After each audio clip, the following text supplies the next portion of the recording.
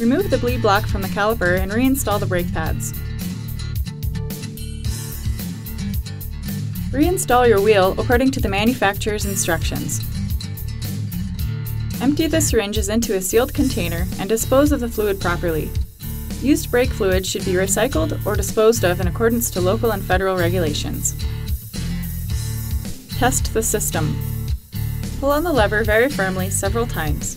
Make sure to look around the hose nut on the lever and the banjo bolt on the caliper for any leaks. Make one last check of all the bolts and fittings. This completes the Avid Elixir brake bleed procedure.